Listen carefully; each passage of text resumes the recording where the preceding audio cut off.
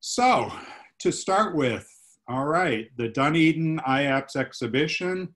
Of course, I'm Richard McKinley. Of course, I'm Richard McKinley, the current acting president of IAPS, the International Association of Pastel Societies. And joining me right now is Sue Red Weber, our executive director extraordinaire. Sue's the glue that keeps us all together, the hub of our wheel, so to speak. So all spokes lead to Red, and so I really appreciate everything that she's doing for us. And the three of you as jurors, we have Anna Wainwright. Hi, Anna. We have Miles Johnson from beautiful Canada, our lovely neighbor up north, and representing the pastelists of that area. And then we have Charles Pear. Charles, the guy with the lovely hair. If mine was only as nice as yours, I'd be happy. So that's beautiful. Let me explain just a little bit for anybody that is listening to this, and I know you're aware of our jurying process, which has evolved over the last few years, is that in watching what's been happening with jurying exhibitions over time, it seemed to us that it was becoming a little bit too much of just a numbers game. And I've been involved in that. You get asked to give a number to each painting, and then they just take a numeric algorithm and tell you what's in the show and go from there. That we thought it would be better with the quality of work being entered to work towards a more curated system, to where you're looking at the whole body of work and then the three jurors coming together to do that. So we've implemented this three-tier system that all of you just were involved in, where the first aspect, you really are alone pretty much looking at the images, ranking them by number so that we can begin to whittle the pool down with the amount of entries that we have. And Red, how many entries did we have? We had over 1,900, just over 1,900, 1,904 entries for that show. And in some of our web shows, we end up with even more entries. So the task becomes even more daunting to do that. Now, in this show, we were limited to, what was it, 90? We were trying to keep it under 90, and we ended up with 86 total, plus your... 80 total. So a real daunting task, you know, to how are we going to whittle that down? So that's why stage one is kind of our numeric stage, where we're really attempting to at least get it whittled down to a manageable number. And then as all three of you were involved, stage two is when you first come together and you're really looking at the individual artists because of the limitation of only one painting per artist. And several of the artists probably had multiple selections from some of you that would have been in consideration otherwise. And then stage three, to me, maybe for others is the easiest, but for me it's the hardest, is what makes it and what doesn't. And coming back and really saying we have to meet this target number of paintings, and that's a tough choice. So now my question to all of you is, how did that process go for you? Have you been involved in a similar process before? And what would you like to share about that as you all work together? Any one of you can speak. Well, I can start. It was my first time.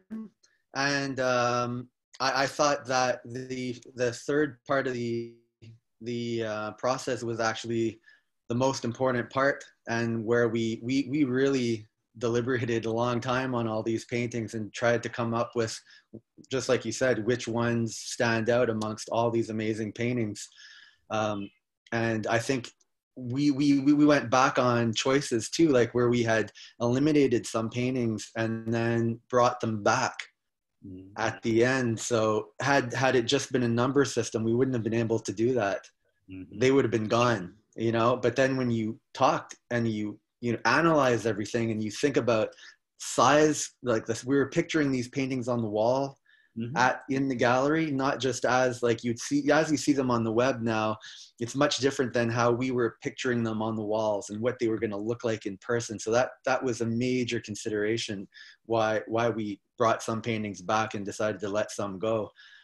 So I found this whole process to be absolutely amazing and worth the time. We really put a lot of time into this, a lot of hours. We really wanted to make sure that we picked the right ones. Oh, good, good. Charles, Anna? I don't think I can hear Charles. I think Charles needs to fix his audio. We can't hear you, Charles, so go ahead, Anna. Well, I was just going to reiterate what Miles said. I agree. I think it was a good process. It was a really learning experience, I think, for myself, looking at it from the other side as an artist and trying to appreciate, even to appreciate things that may not be your cup of tea, that may not be your favorite thing as far as art goes, but wanting to make sure that the show had examples of all types of artists and all types of styles in it. So we were very much interested in that. And we worked on that, like Miles said, when we went back and forth with some that were in originally and then weren't by the end. Yeah, wonderful. Charles, do we have your audio? See if his mute. Charles, check your mute button at the bottom. And what about, oh. Rats. We'll let Charles kind of work on his mute button right now and see if we can get his audio back up. And when he does, we'll go back and let him address this. But right now, I'm just going to throw out to you. Typically, you know, many of us have been in this position previously at different shows and different functions, and some physically jurying and judging and so on. But typically, what attitude do you like to bring to the process? Do you try to stay, you know, we all say, oh, I don't want to bring my personal biases to the process, but as I like to tell everybody, we all are but human, and we do like the things we like, and that becomes part of it. So I know you know, how did that come into play in the conversations between all of you? Well, I think we wanted to make sure that there was an honest selection of paintings from the several numbers of wonderful paintings that we were looking at that actually gave a range, because we were picturing the importance of trying to make sure that the show showed the public the different variations in pastel work. I think sometimes people think that there's only one way to do a pastel, and then when they see all these different varieties, then they get excited about them when they see them in person. And I think especially with pastels, there's nothing like seeing them in person. So that was a big part of what we were doing in the end. In the beginning, I think you're looking first at technical skill, you know, who's got the chops and who can really pull it off. And then in the end, it became more a matter of seeing who kind of had that, they put that little special part of themselves into their work, and it made them stand out from the others. Yeah, see, that really is the interesting point in why we've worked hard to evolve to this point, and other organizations too in the jurying processes is, you know, 40, 50 years ago, to date myself, we were anxious to have enough competent pastels to mount an exhibition. And now we're just looking at so much beautiful work and so much competence that those other factors come into play. And I was going to bring those up. You know, we get to motif in part of that consideration, and technique, like you just brought up, Anna, you know, and how much that factors in.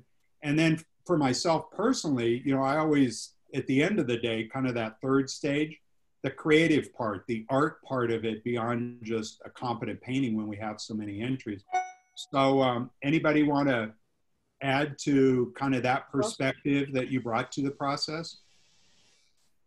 Charles? Can you hear me now? Yes. I can hear you, Charles. So. Well, I got out of the meeting and came back, so I'm glad to be good. back. We're glad you're back. Okay, so I was kind of not processing what you just asked me.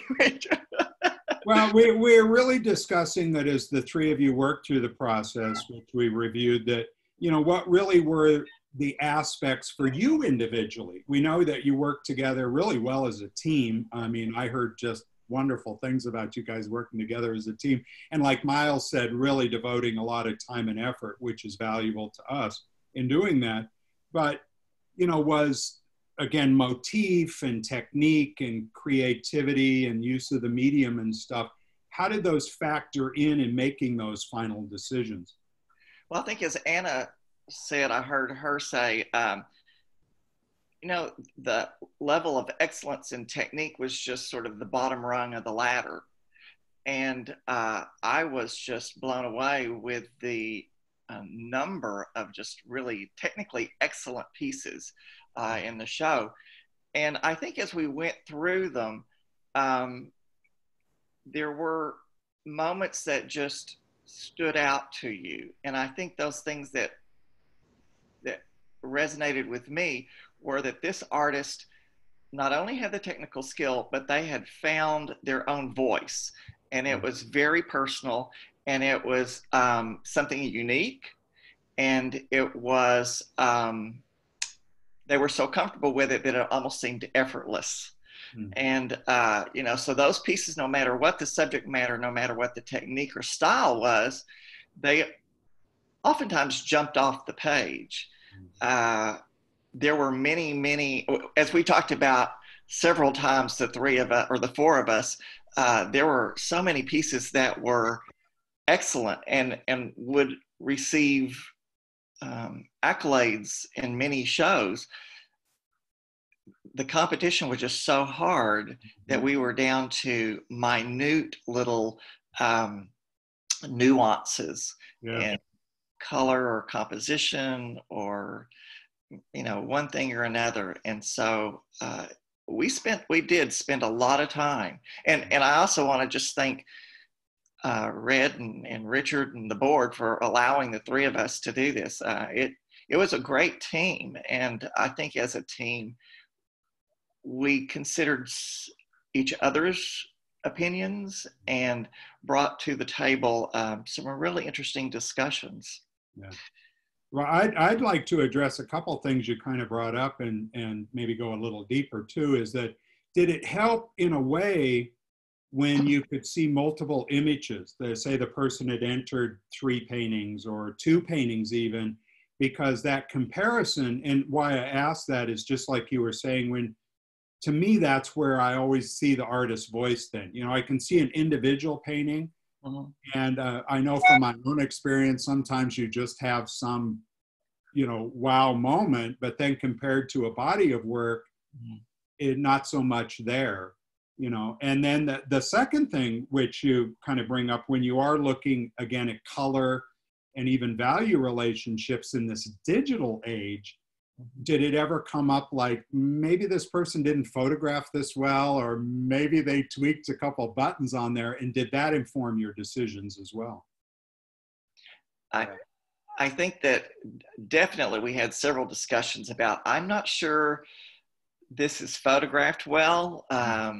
You know, is it on a velvet velour kind of paper, or is it just a fuzzy photograph? Yeah, and some pieces weren't even cropped, and that affects your opinion of the whole work.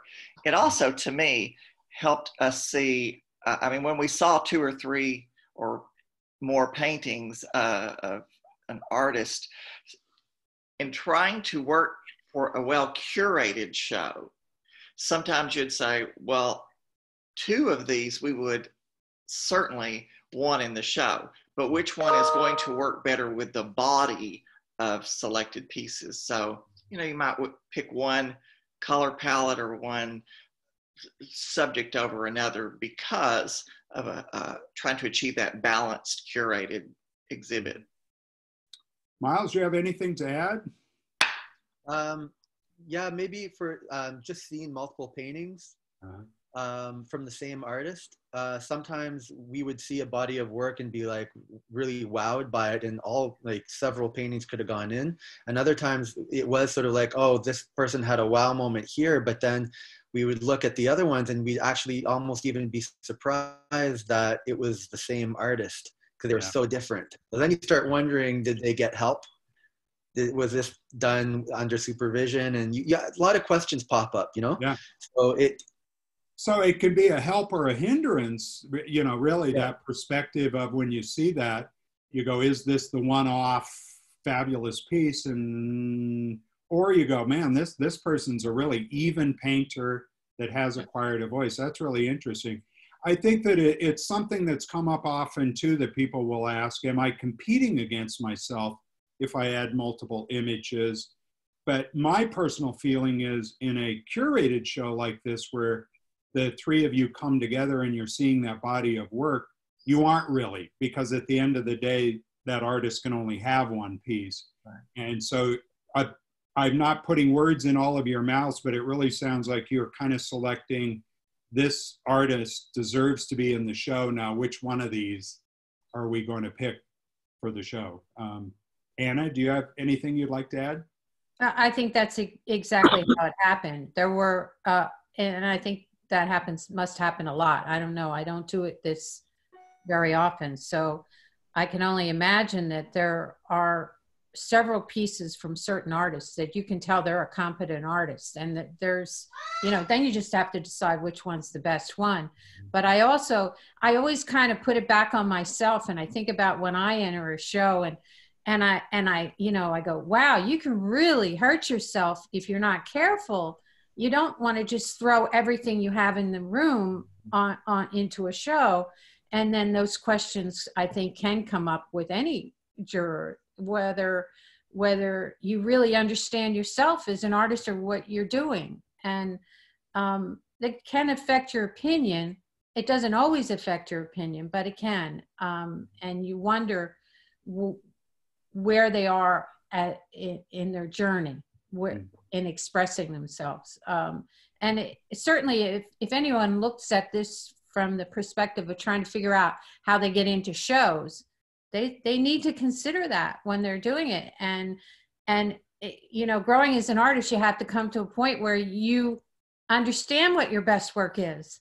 And I think that's kind of expected of you, especially when you're talking about an international show, you know, that is supposed to be a selection of the best in the medium. Yeah. So.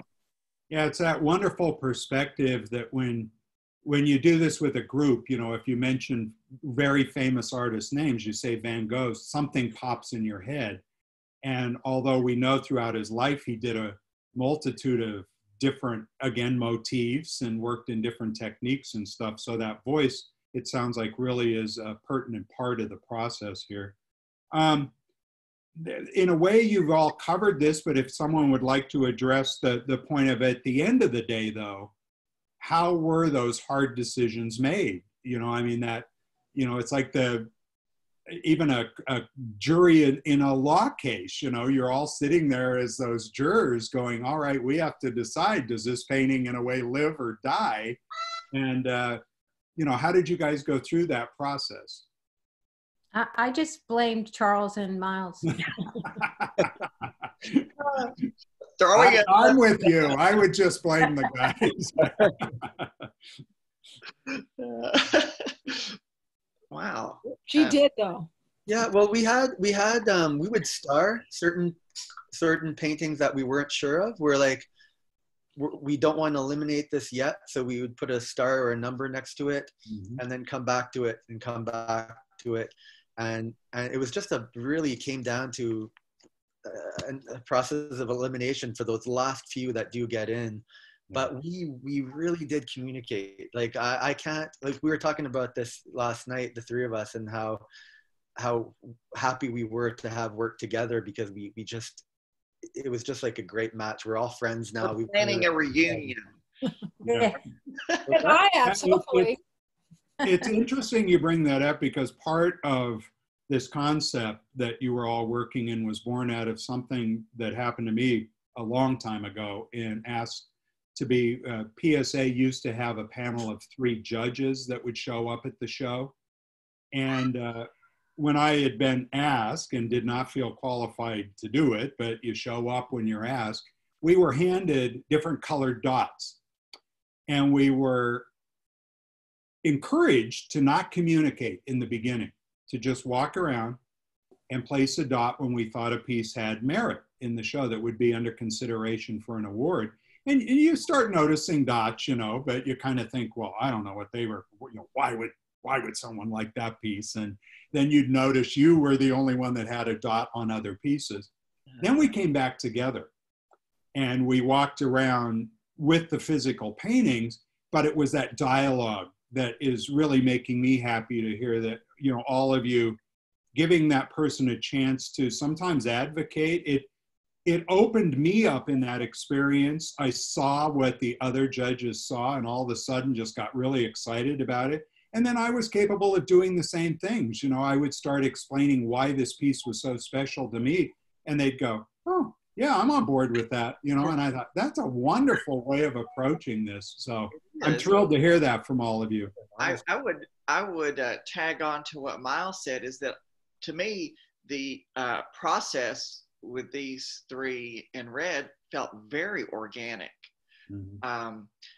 At no point were we at any kind of impasse. Mm-hmm. We did have some disagreements about certain pieces, and we talked through those.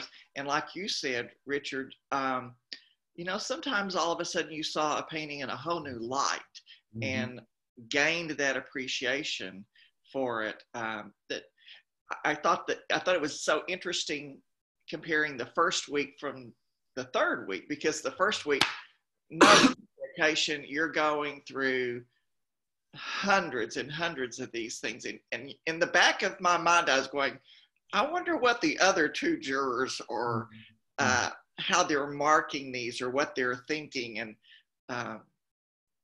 and then when you saw those results, it was interesting, very enlightening, both about the work in front of us, but then also about yourself.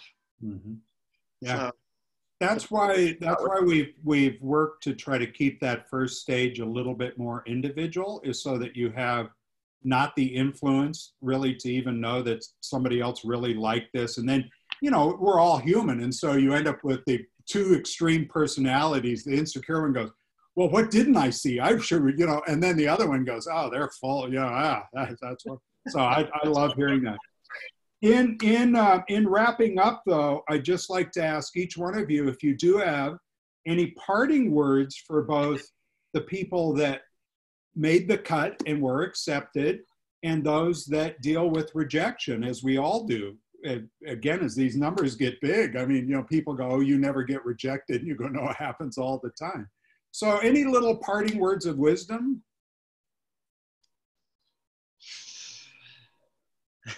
Miles, you look like you're going to jump in there. Well, let's see. I guess I think like we did speak about not putting too many paintings in. I think that's I think you really do have to choose the right paintings to submit. But I would also say that it is good to submit multiple, because it does force us to look at more of your work. It makes us look at not just one painting, and then, you know, out of 1,900 paintings that we had, we could easily be skipped over by accident. So, you know, so I think it is good to put in multiple, but you do have to choose your paintings properly. That you know, that having a voice was really important to us. Being unique, bringing something new to the table. If you can do that and build a you know, 2 to 5 paint, because people were submitting up to 5 paintings, mm-hmm. you can put a nice little compilation of paintings together that show your voice and are consistent. Mm-hmm. I think it's good. Great. Charles? I think that that's good advice, Miles. But I think you need to make sure that they are true to you, so that it's not just a flash in the pan painting, that this feels like maybe the best of what your goal is, and if you've got 2 or 3 or 4, to put those in. But I also think that because we all deal with that rejection note that comes, and that can be discouraging, especially when you don't know why. So I would say find people that you respect to communicate with and support each other. And, you know, it is tough when you get those notices, but I keep thinking, well, damn, I got to get to the studio and get better. And set that as a goal. Yeah, great. But there were just so many excellent pieces. Yeah. Anna? Well, that's a tough crowd to follow. I think they covered pretty much everything I was thinking also. And honestly, I think that it really is an eye-opener to do this as a juror, to see and really think about, wow, you know, I start questioning, going, wow, I should have thought of that before. And then when you start realizing what a juror has to look at and is looking at, I think it is important to take the time to perhaps look at previous shows, perhaps try to figure what judges are looking for, but not only do what you think they want to see.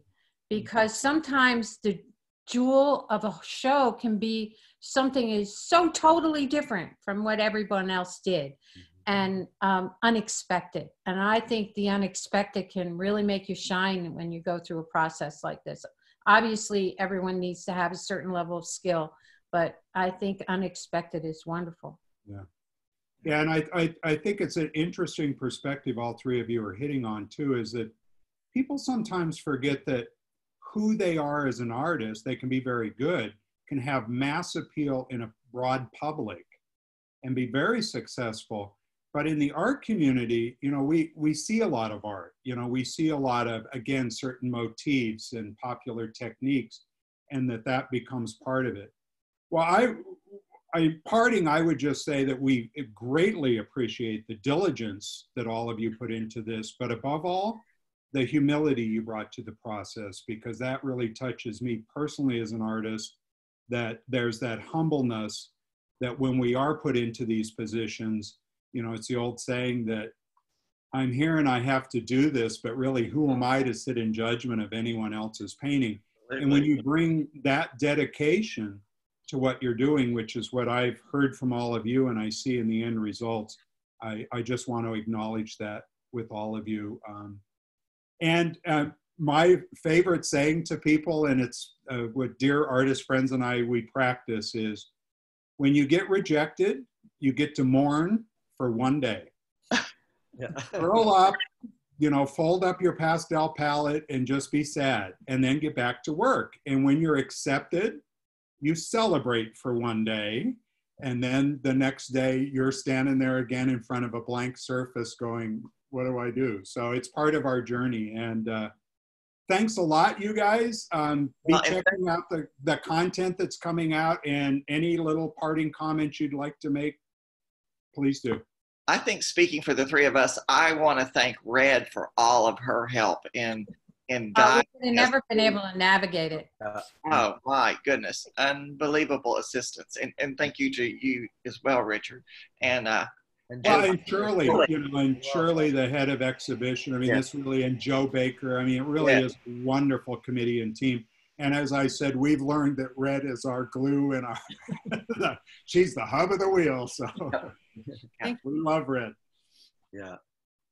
I just wanted to say that when I get rejected, I think that's a great time for looking at your own work and really figuring out, okay, you know what, I got to look at this again. And it's a really great chance to, I actually need to be rejected sometimes to give me that kick to go back in there and start analyzing what I'm doing instead of getting comfortable with what I'm doing.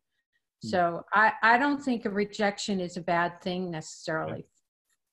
You know, and it reminds me of something that a mentor said to me once too, is that if you constantly look inward, and there absolutely are times to figure out what it is you're doing wrong, but also own who you are and realize it's not for everybody sometimes, and that is art. So it's going to come with it. Miles? Well, speaking of rejection, another thing that I would say is also sometimes you get what I realized with this, because I've been rejected in many competitions, you know, and how close some people are to getting in, and they don't know that. Yeah. You know, and why they got rejected is not because they weren't good enough. It's maybe because there was another painting that was too similar. Mm-hmm. And we chose that one for a reason, not necessarily because it's better, but because it fit with the vision of what we wanted to show as a whole exhibition, you know? Yeah. So that's another thing. Don't get discouraged because you don't know how close you possibly were to getting in. Yeah. Yeah. We'd love to tell you, but we can't. Yeah. Well, I love that you're all sharing that, and that's why we wanted to work on this project, is that I think it's so valuable for people to hear, you know, these comments, because sometimes you think you do take it just you and you're doing something wrong and you don't know why, and to realize what's involved in the process and that we all go through it, and it's all part of that journey. So I'm going to say thank you, and we'll be following up with all of you and sharing this with the art community. So again, thank you so much. Thank you. Yep. Be well, everyone. Be well. Safe. Thank you.